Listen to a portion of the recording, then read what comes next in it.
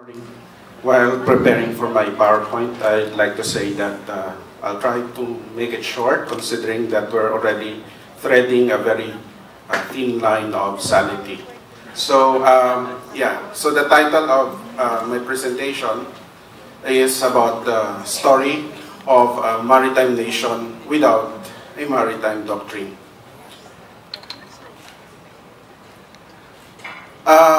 If you're familiar to this animated film, Moana, I encountered this actually song featured in, as I mentioned, an animated film, Moana, which talks about the maritime life and the recognition of the importance of the sea.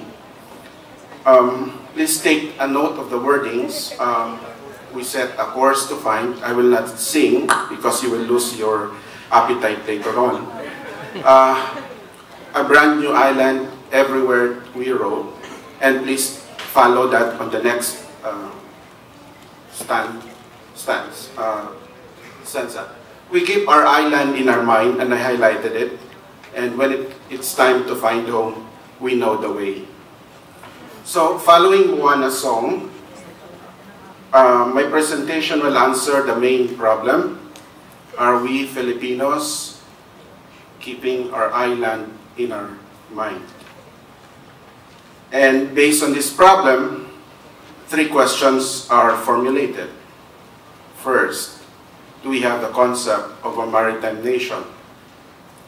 Second, does this concept sink in or sink into our consciousness? And lastly, does this concept successfully transmute to concrete things such as maritime doctrine, among others? So the flow of my discussion, first, as if you try to make use or summarize the questions, it looks at the concept of a maritime nation, and if this fact sinks into the Philippine consciously, and moreover, it will explore the possibility of maritime doctrine, covering comprehensively not only on the spectrum of peace, security, and stability, but also blue growth for a green future. So how do we define a maritime nation? I tried to check this, and I underestimate the title because there's a dearth of definition about the concept. The only available definition is a stub in an online source. To some extent, this source is highly questionable, which defines maritime nation as any nation which borders the sea and is dependent on its use for majority of the following state activities, be it in commerce and transport, war, or even to define a territorial boundary, or for any maritime activities using the sea to convey or produce an end result.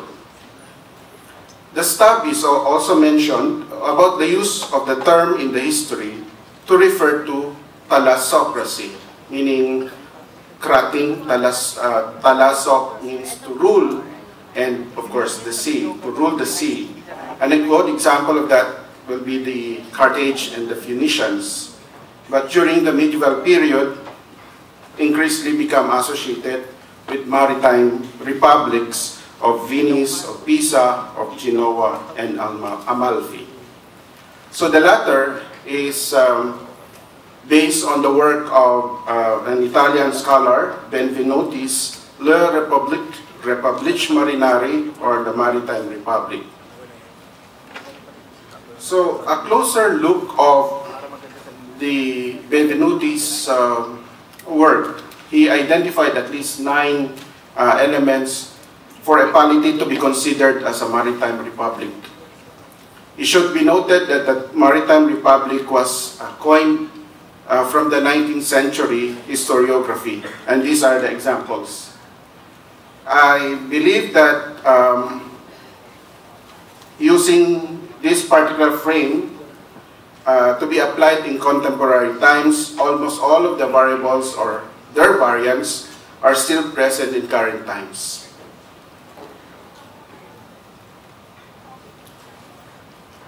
if I try to revisit, for instance, the historical materials and documents, I found out that people, even in the pre-colonial period, had this concept already, or knowledge about, or the recognition of a maritime or archipelagic nature of the Philippines. The said elements are undoubtedly of 19th century description of a maritime nation, but many of these elements are observably applicable to contemporary times. The case of the Philippines reflects on the elements, but the concept may even cover the most obvious marker, the geographical nature of the country.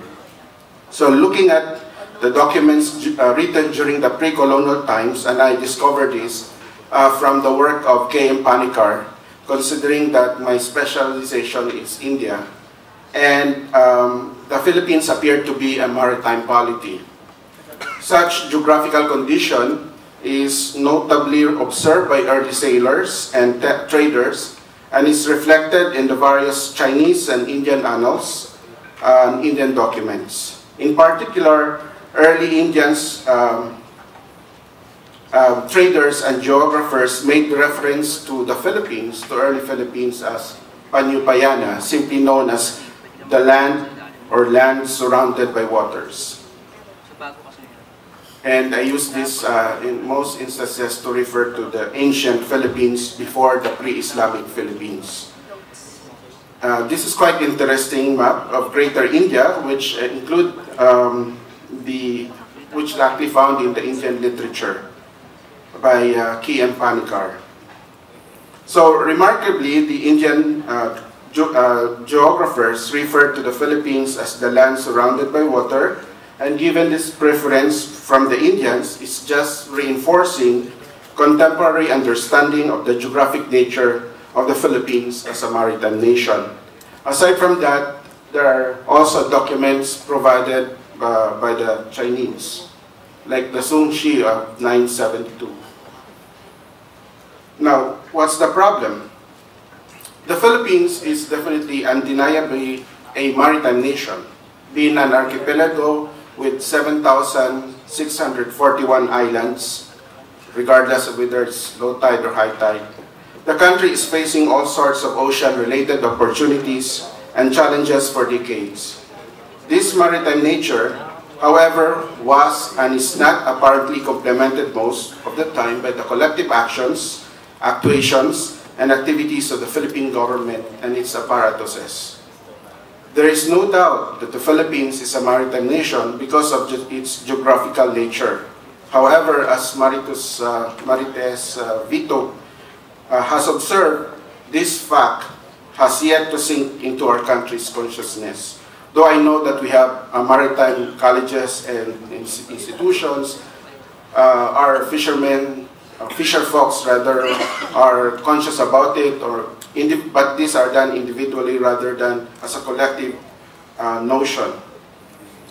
So there is a need, therefore, of retooling of conventional mindsets that focus on land and internal threats.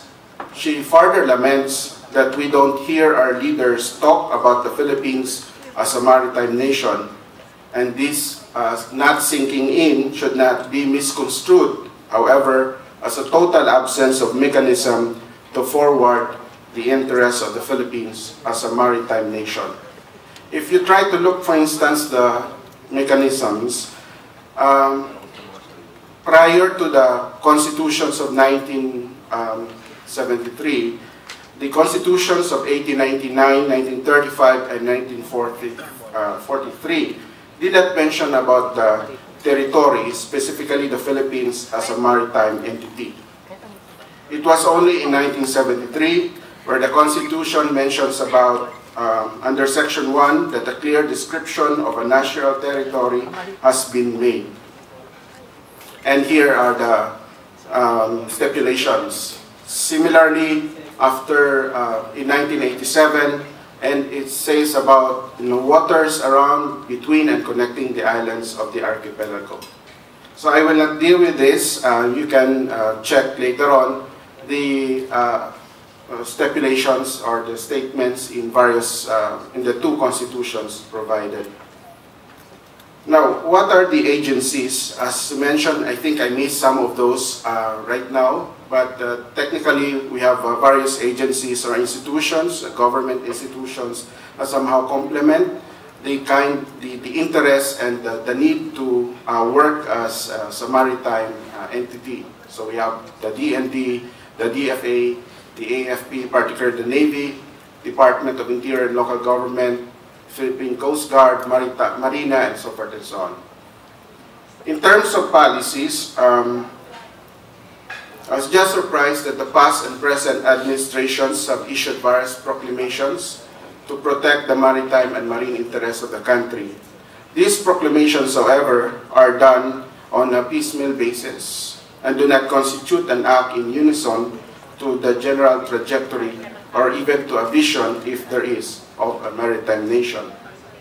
Nonetheless, these proclamations are better than nothing since they have to extend, to serve their purpose for a certain period of time and, of course, a certain period of interest. And foremost is the Proclamation 176, a series of 1963, and it declared the third week of October of every year as the Fish Conservation Week to promote the importance of the sea, or rather of the fish and other aquatic products to the people's well-being and the country's economy.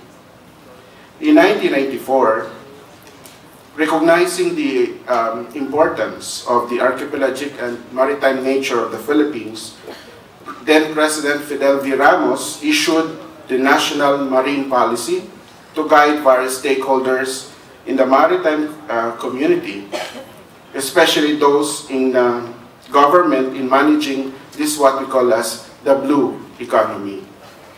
I'm interested to go further on this, but due to a short period of time, maybe we can talk about this in an open forum later on.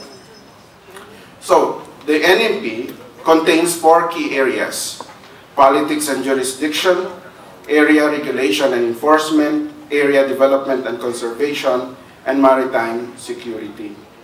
Although bereft of a legal mandate, the National Marine Policy is a consonance with the national interest.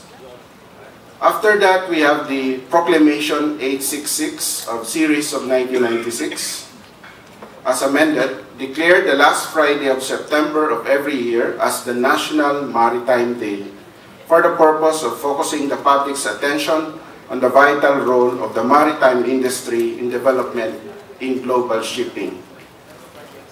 Then we have in 2003, Proclamation number 470, declared the third Saturday of September as every year as the International Coastal Cleanup Day, to remind and reawaken the Filipino vigilance in support of the continuing crusade against the debris crisis all over the world.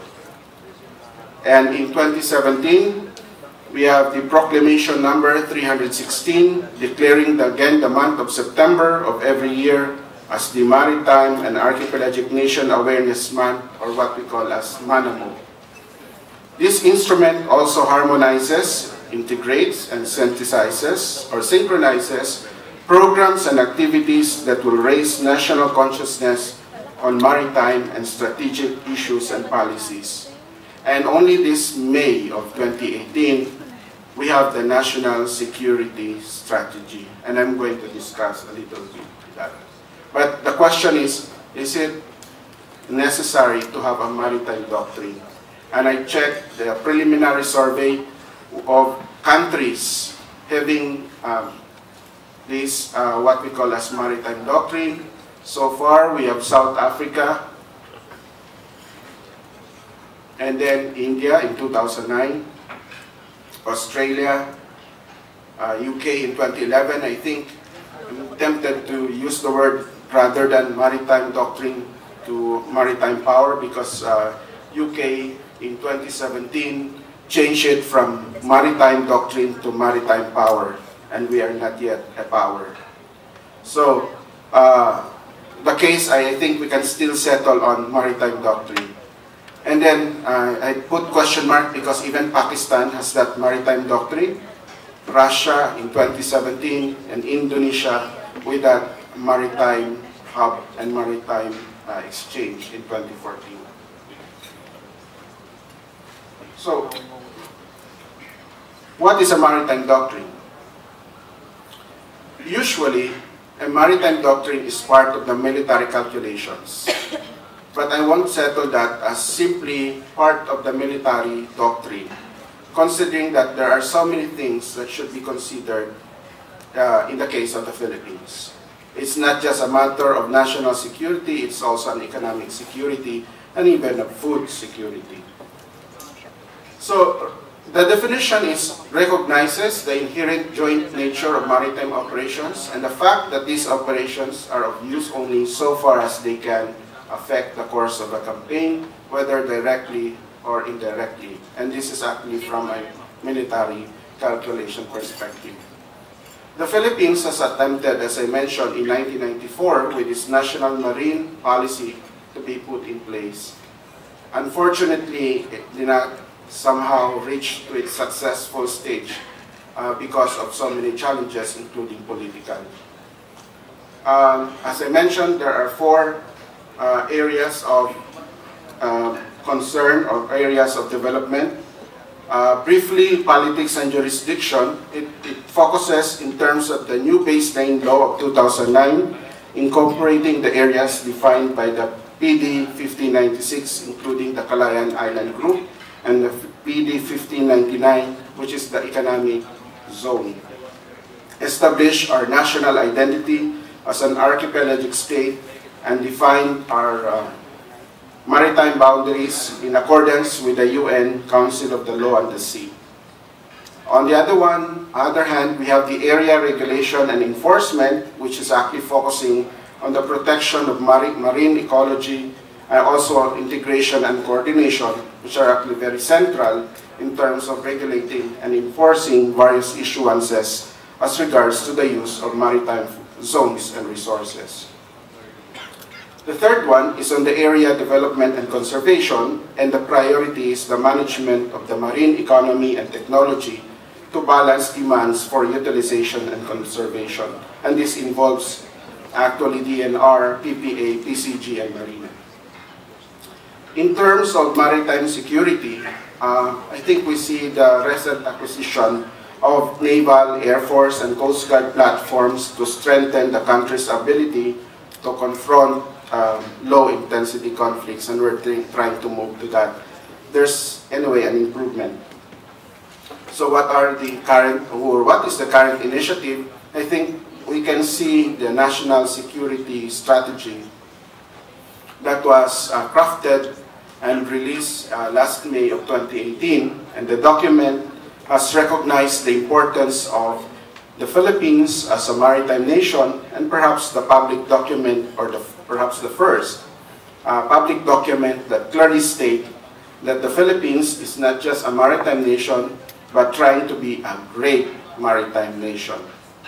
So here it states that Philippines' archipelagic attributes and geographic location are both a source of strength and vulnerability. For most indications, the Philippines can indeed become a great maritime nation. So among archipelagos in the world, the Philippines is a unique one for the contiguity with which its islands, islets, and other marine features are clustered together. So I'll just put, given the limited time, I highlighted that although I acknowledge that these are overlapping, related, interconnected, but there is a specific line there saying ensure maritime and airspace security. And in terms of the features of strategic actions, you notice, for instance, the focus also in terms of maritime protection, particularly the harmonization of agencies' capability, legal and funding requirements relative to this particular concern, establish comprehensive and integrated databases, for planning and decision-making and promote maritime domain awareness. I have few minutes, so I'll proceed to conclusion. The Philippines is a maritime entity. Despite such recognition, the government apparatuses are not working in unison. I think this is maybe a biased observation, to behave at least like a maritime nation. Some agencies have embraced some mechanisms leading to such thinking, but it did not reach to the point where all stakeholders are rowing together in unison as a maritime state. In the discussion, there were attempts from the past leaders of developing policies towards the realization of a maritime nation, but I think they fall short of developing policies towards the realization of a real maritime nation, and even of a maritime doctrine. Perhaps the Maritime Doctrine as a framework will bring the country with a clear trajectory or the direction, not only as a maritime power or a maritime entity, but also in the development of a holistic projection of a maritime and marine and maritime resources political entity. So to be a maritime nation, we must exhibit that level of confidence on our ability to achieve national objectives by harvesting the rich marine resources and optimizing the benefits that the seas provide. Mobilizing the country's maritime attributes must at all times be pursued with determination, with as much depend on this for the country to progress. It is just simply telling the world, we are one nation, despite the vast waters separating the islands, because we are united in our desire to rally every Filipino in making the Philippines as a maritime nation. It is making every Filipino aware of how the maritime industry, including the shipping industry, influence or impacts the day-to-day life. It is recognizing the role of the maritime industry as one of the country's economic backbones by adopting a very clear national maritime policy. So the question, is it necessary to develop and embrace a maritime doctrine? The answer is a big yes. It is very important that the Philippines as an archipelago should have a concrete platform where all its agencies are interlinked and guided in order to move forward in coherence with the national interest. The Maritime Doctrine is imperative or is necessary in order to guide the various agencies of the government to work in the protection or for the protection of our sovereignty and also for the preservation of our natural resources. Stakeholders must be engaged and their inputs solicited in the review of maritime institutions, legislations, regulations, and policies. By this, the government must lead by adopting a comprehensive national maritime policy that defines the long-term strategic direction for maritime Philippines. So the absence of such document, or even a delay of such document in the long run, is already a clear lapse on the part of the government, given the vivid recognition of its geographical configuration, yet continue to deny the presence of a doctrine that will guide its path as a maritime nation. Please take note that I'm looking here at a half-full glass perspective rather than a half-empty glass perspective. Having or crafting a doctrine for such purpose will spare the Philippines from such embarrassment to be guided among maritime nations without having its own maritime doctrine. In the spirit of fairness, the current government is more serious about the maritime nation, and despite the token move, the Duterte administration has declared since 2017 the month of September as the Maritime and Archipelagic Nation Awareness Month. While this is a welcome step, we need institutional measures that will leave a lasting effect on the public consciousness, starting with the early learning subjects that will make the young aware of the seas around us, even towards teaching our students as a better sailors and seafarers. The riches they offer and experience is firsthand. Our leaders too have to elevate the national discourse and share their vision about the Philippines and its place in the region as a maritime country.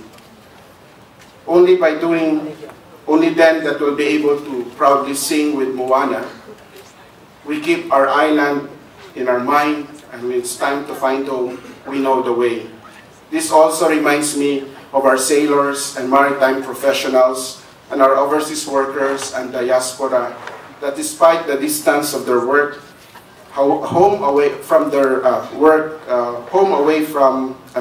separated by waters, in the long run, they will find their way to find home.